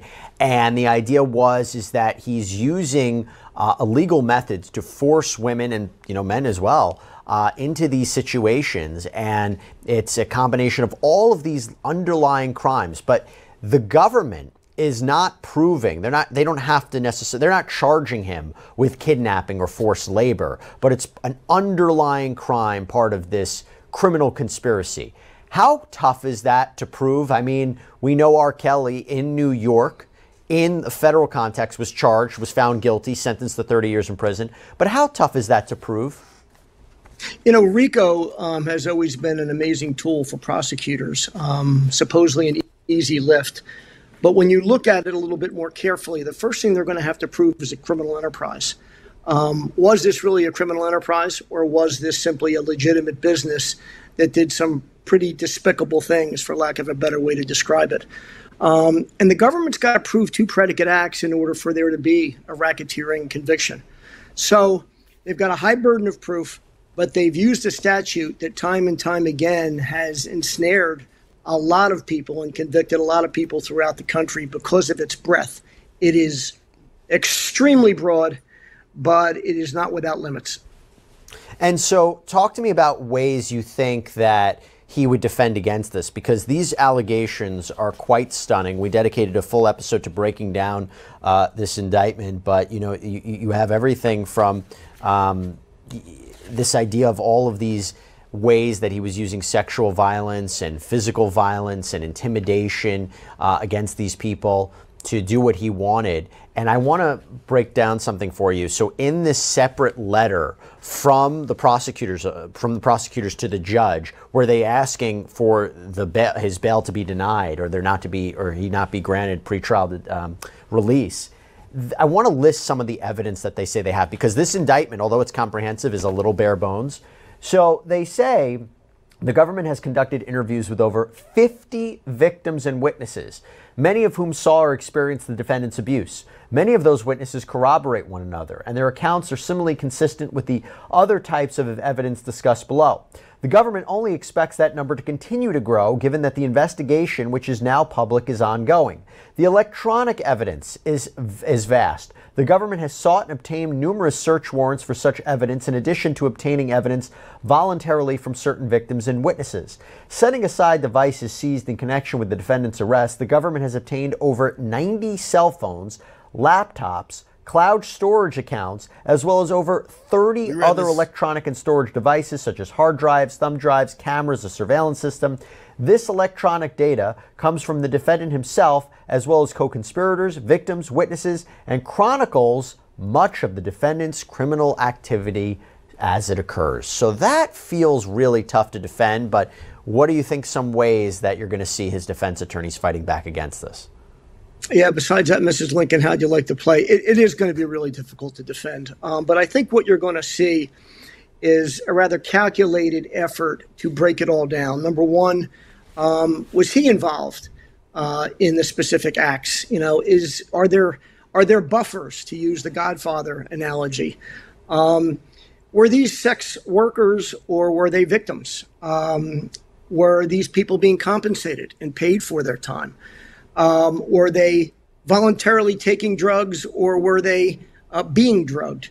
The difference is like the difference between lightning and lightning bug. And, you know, if the defense can find some symmetry in those talking points to say, hey, listen, bad behavior, horrific behavior, but everybody came into this thing with their eyes wide open.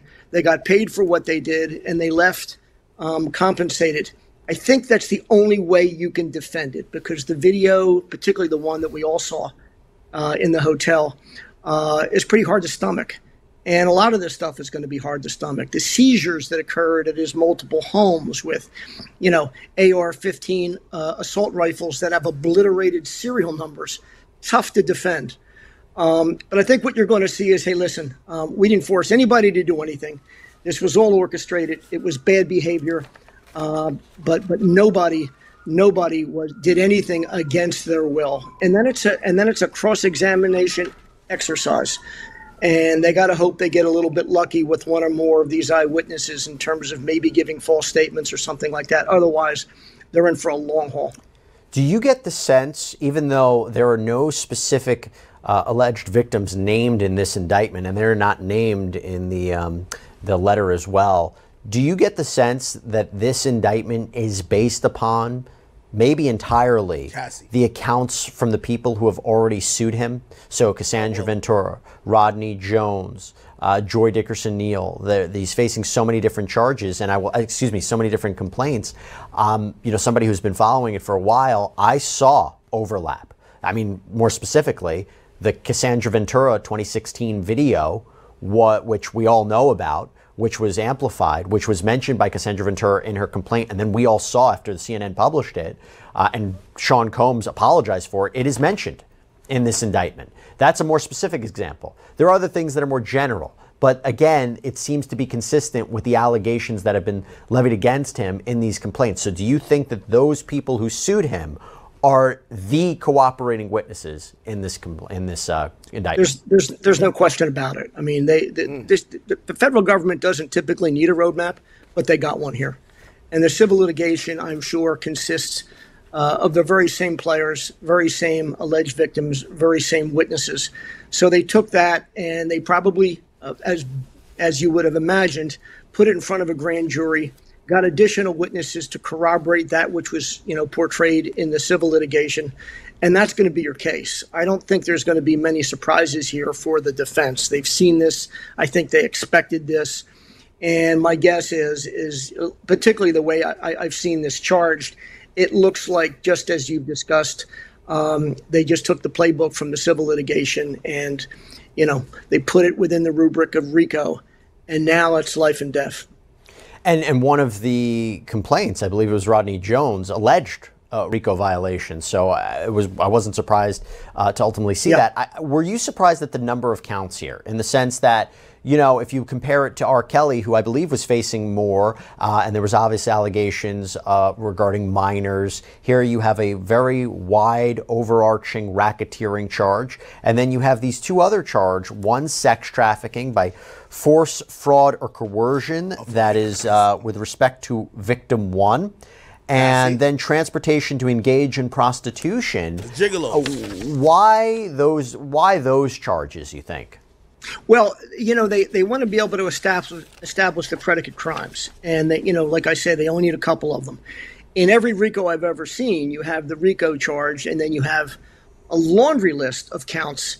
I was surprised, quite frankly, of the brevity of the complaint. I honestly thought you were going to see a RICO and then about 100 separate counts that a jury would have the ability to return verdicts.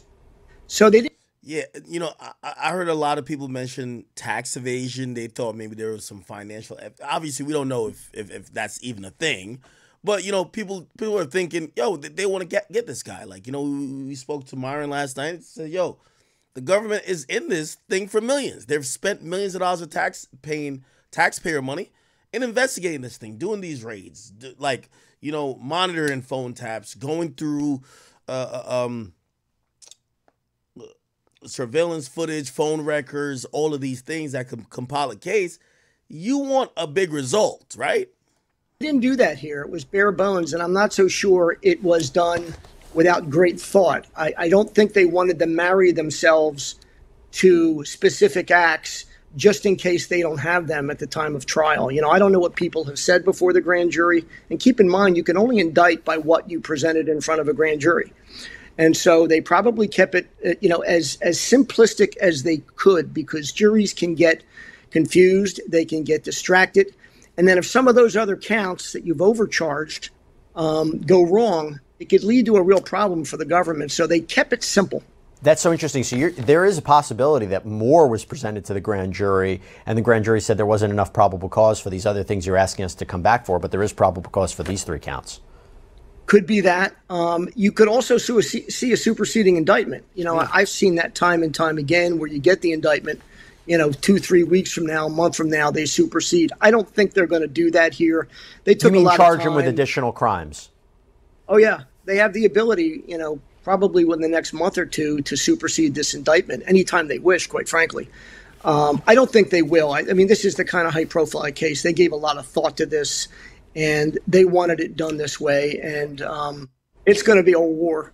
It's interesting you say that, because Damian Williams, the United States Attorney, when he held the press conference today, he said nothing's off the table. Whether that is charging more, that's charging Sean Combs with additional crimes, or charging other people. There's co-conspirators in this. He's the only one charged right now. I don't know if they're cooperating or he's looking for more to cooperate or more people will be charged. But he was very clear in the bail package letter and also when he spoke today that this is an ongoing investigation. What do you take away from that? Yeah, I mean, if that's what he said, then look out, because he will be charging other people. I was stunned that other people weren't charged. You always charge as many defendants as you can provide probable cause for. Why? You want them to flip. You want to put pressure on them for their lawyers to say, hey, listen, you're facing a life sentence. You better get on the government's team. So this was really surprising to me. A, because it was just him. B, because of its brevity. So maybe what you're going to see is 2 or 3 more shoes dropping. Before I get into the idea of bail, how does this case progress? When would you actually see a trial of Sean Combs on these charges, assuming, of course, that there is not a superseding indictment? You know, I don't know how fast they're moving now in the Southern District, but I assume what will happen here, and what happens in a lot of these RICO cases, is that the government will file or the defense will request a complex case designation. So it'll push this trial out because I'm sure the discovery is voluminous. It'll take months and months.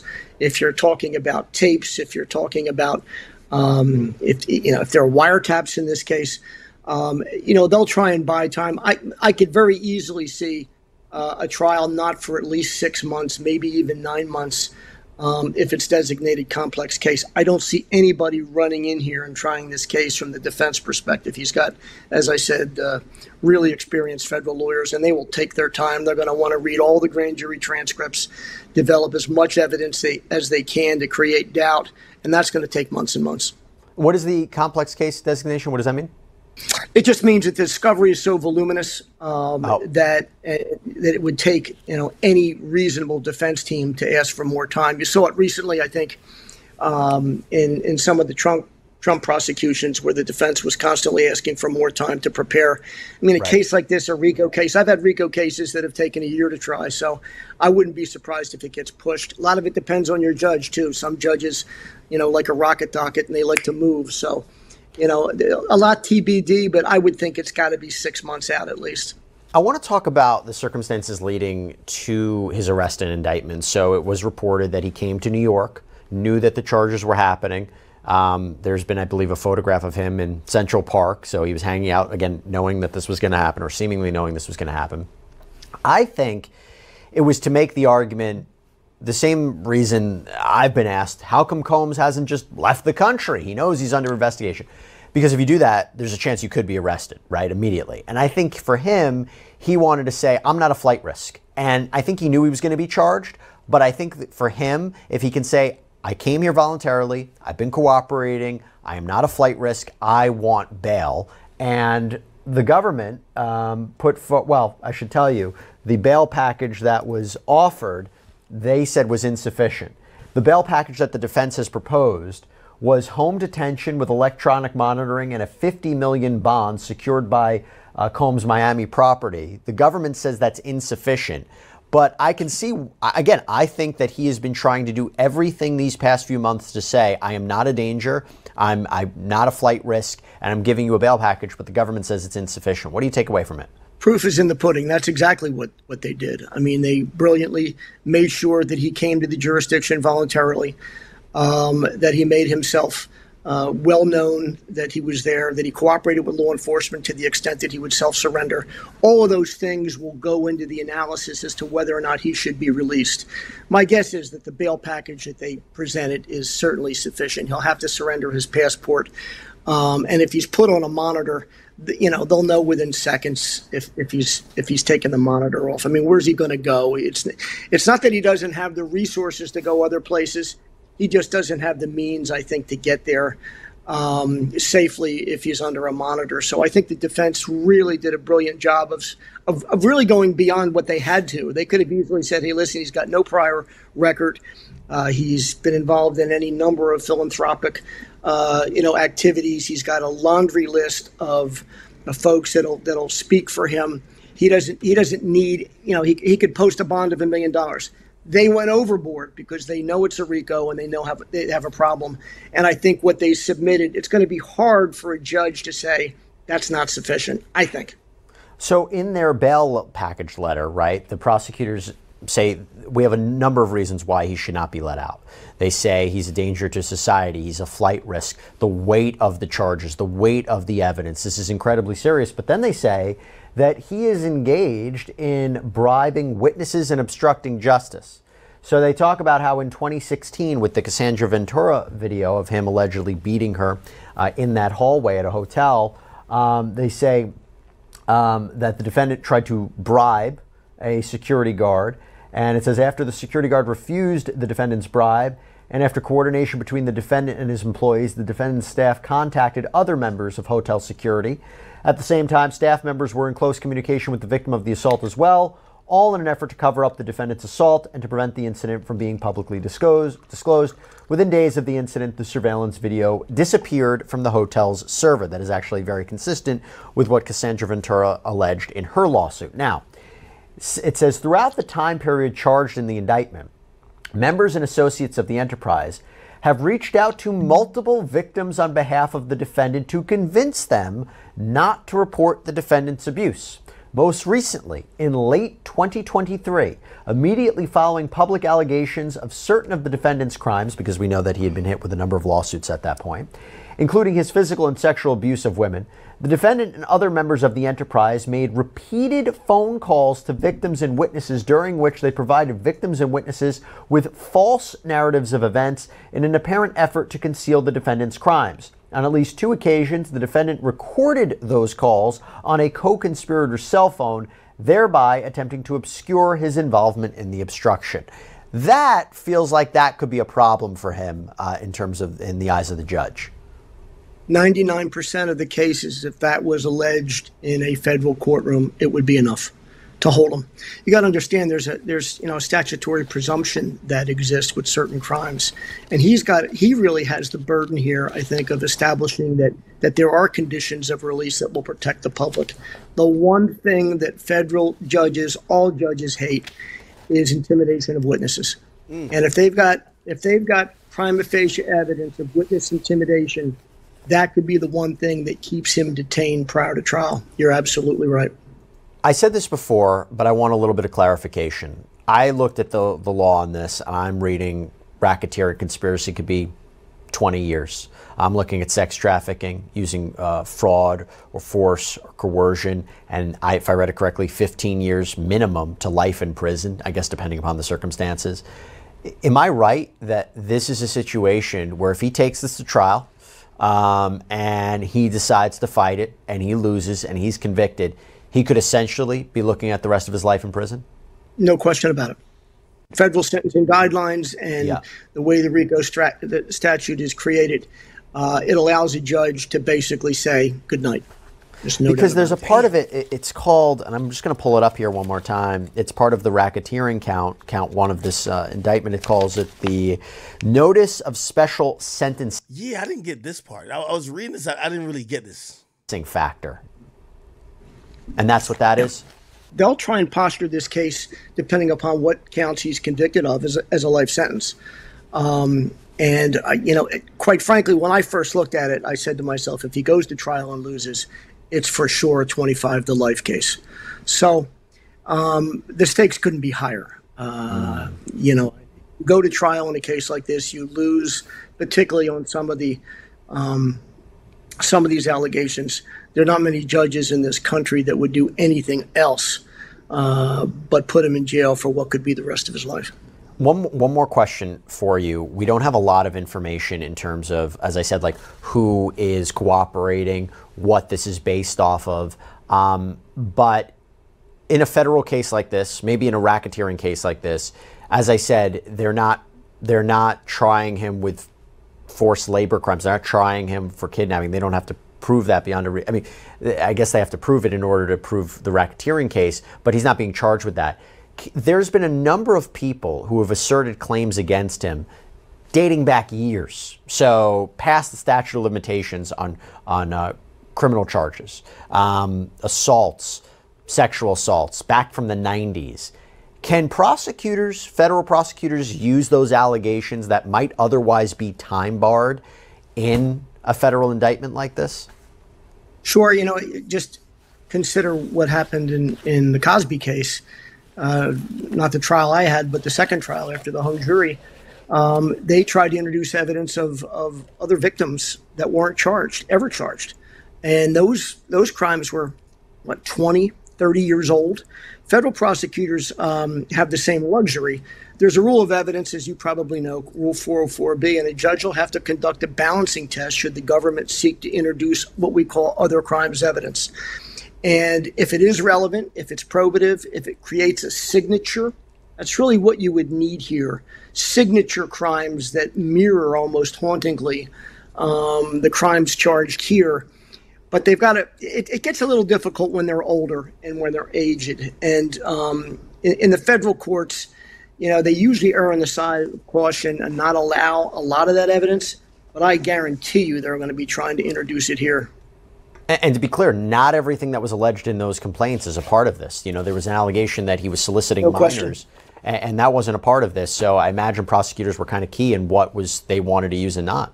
That really shocked me. I really was surprised that I didn't see any accusations involving minors. I had thought that was going to be the linchpin to this prosecution. So, you're right. If they have that evidence somewhere and witnesses can come in and testify, you may see a superseding indictment on that precisely. Maybe they were protecting child victims, and maybe they just didn't have it. I don't know, but I was really expecting to see that, and that would have been a death knell for him.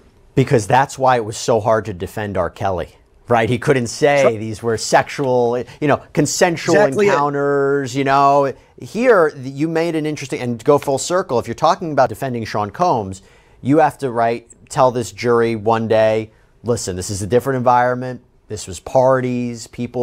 It's maybe not a party you went to, but it doesn't make it a crime, right? And that's what you would have to argue. And just to go full circle here, defending a Sean Combs, that is a different kind of beast than defending John Smith, right? When you're defending somebody that high profile, accused of, not every day that somebody would be charged with allegedly engaging in freak-off sessions and having people set up the hotel rooms and bring all the lubricant and all these things. It's really disgusting stuff. So how do you communicate that to a jury one day and say, listen, my client is like anybody else. He's innocent until proven guilty, but he's different, right?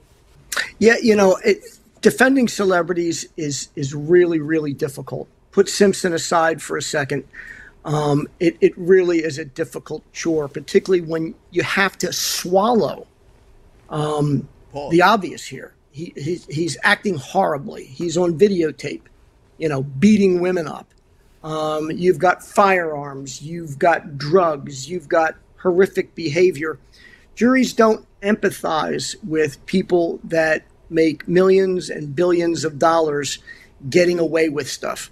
So it's a difficult case for people who have that kind of wealth and money and opportunity to live a decent life. So juries, at least in my experience, again, put Simpson aside for a second because that was a murder case and that was, maybe he didn't do it. But when you've got bad conduct like this and they're a celebrity, it's not a fun place to be.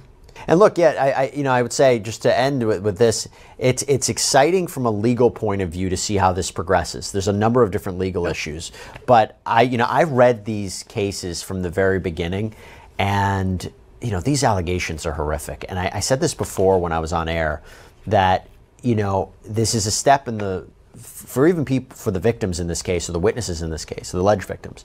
This is, they would say, a step in the right direction, right? But this also has to be really tough for them, because now they might have to testify. This is being amplified, and this is not going to be easy for the people who are involved. This is a reason why a lot of people don't come forward. I mean, Damian Williams was asked, how come he was never charged before? Well, maybe people didn't feel comfortable coming forward before. And look, Sean Combs is innocent until proven guilty. But if these allegations are true, I also have to think how difficult this must be for the people who are involved. I couldn't put it any better. Put it any better. As has been said many times. Who's his attorney? I like his demeanor. He look like a nigga who would defend the mob boss. What's his name? I want to follow him. His name is Brian Mana. You know, my favorite attorney still, favorite defense attorney still my boy Bradford Cohen. But yeah, this nigga look like it's like a mob boss type of guy right here. What's his Instagram? I'm finna follow this motherfucker. Is this him? No. Hey, let me know what's his Instagram. I want to follow him. Okay? All right. You know, for real legitimate victims, sometimes they're raped a second time at a trial. So, yep, there you go. Stay well. Brian, thank you. Okay. By the way, just to let everybody know, I'm trying to be impartial here. I'm not, you know, I want to be very, you know, open and honest with y'all. I'm not sticking up for Diddy or nothing like that. But I don't want to try to railroad him. I know we've gone with narratives that he's already guilty. Shit, I think he's kind of guilty, right? But it's like, I also want to be a little bit fair. So don't think if I show anything that is maybe complimentary of him, that's not me riding for him. Just letting you know, okay? I just don't want to be very biased, okay? That being said, I seen a post that was kind of going a little bit of viral. Someone is defending him. So again, this is not my opinion. This is someone else. I spilled liquor on my ground. It's like mad sticky. Okay. I'll read what this person said. And it looked like some people agreed with him. It says, just read the Diddy indictment. What a travesty of justice. The charge is basically that he got women to have sex in freak-offs with male prostitutes that he liked to watch. Drugs were involved. He allegedly lured them with promises of romantic relationships and help with their careers as if these are crimes. They were basically girlfriends he threatened to cut off. The indictment keeps talking about psychological manipulation and emotional abuse. Nowhere does it include any kind of non-consensual activity. The indictment keeps saying he ensured the compliance of women with drugs, but gives no indication he forced anyone to take them. What's confusing is that the men were prostitutes here, and how the feds are charging him with sex trafficking, but the male prostitutes were not abused. Now, again, I mean, that's kind of a valid point.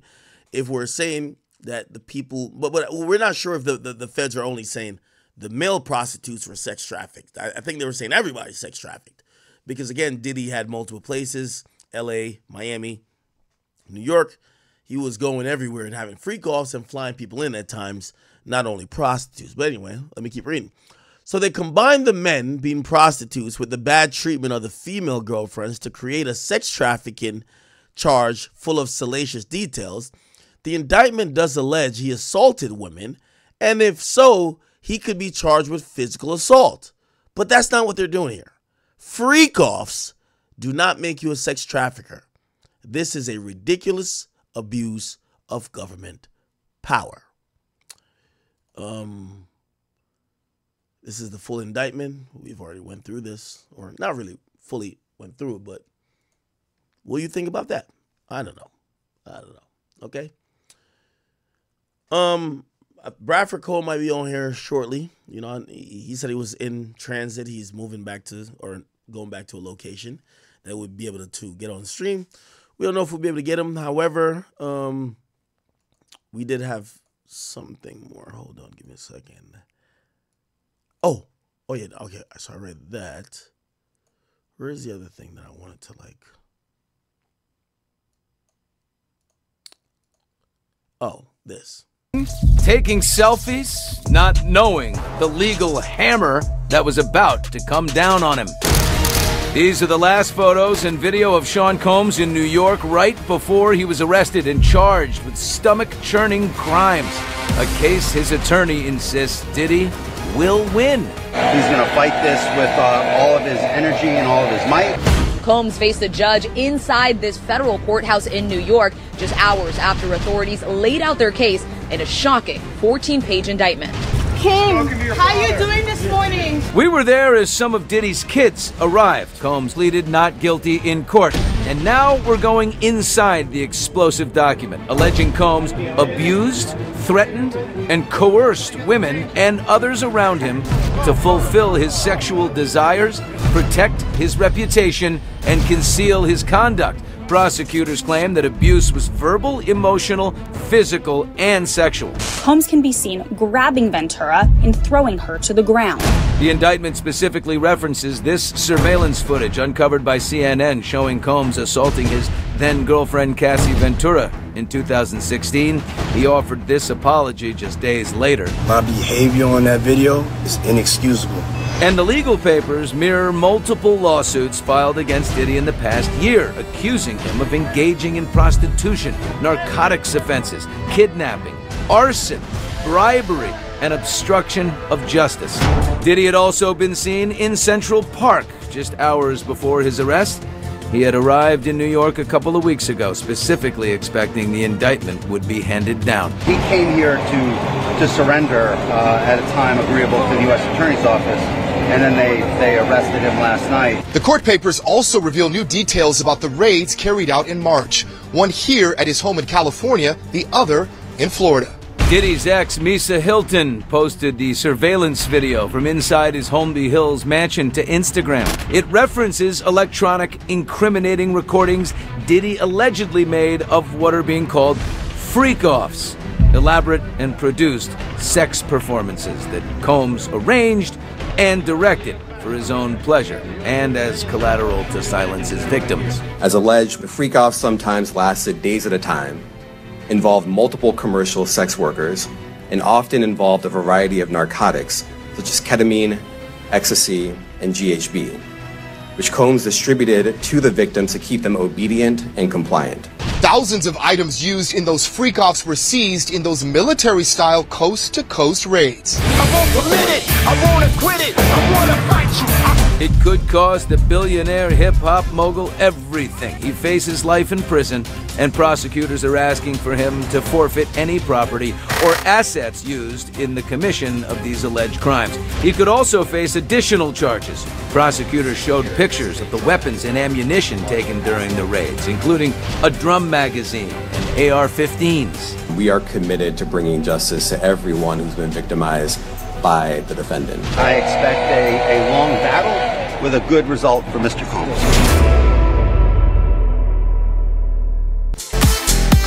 Okay. Yeah. Fucking crazy. Where's the video I was trying to find? Is it this? No. We're going to get back to this a little. It really? Ooh, yes. We're going to play this. So there's a legal expert who's going to be trying to break this down, and we get it. Really quickly. I'm sorry.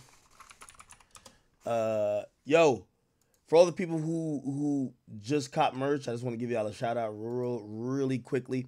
Yo, Christopher, thank you for the you cop like 2 items. Most you cop 3 items. Thank you. Boubacar. I never heard a name like that, but salute to you. You cop 4 items. Raheem, my boy, cop 2. Hansel, copped 1. T1C3. Everyone knows every time Diddy's name comes up in something, it's always some freaky issue by the sea, man. Now, in what's new, you feel me? Now, new information's coming out. Diddy lost a lawsuit where he essentially owes $100-something million. That person, I'm not gonna lie, bro, you're never seeing that money. It's sad to say. You're never ever seeing that money ever. Yeah. Is the diddler. You're never seeing that money. Got some of the best lawyers in the world. He's a billionaire.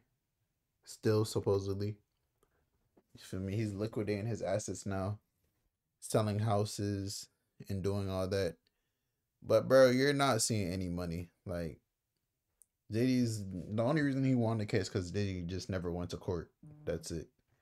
But it's your boy Big Act News. Make sure you like, comment, subscribe, and let me know how you guys feel about everything. And I'm out.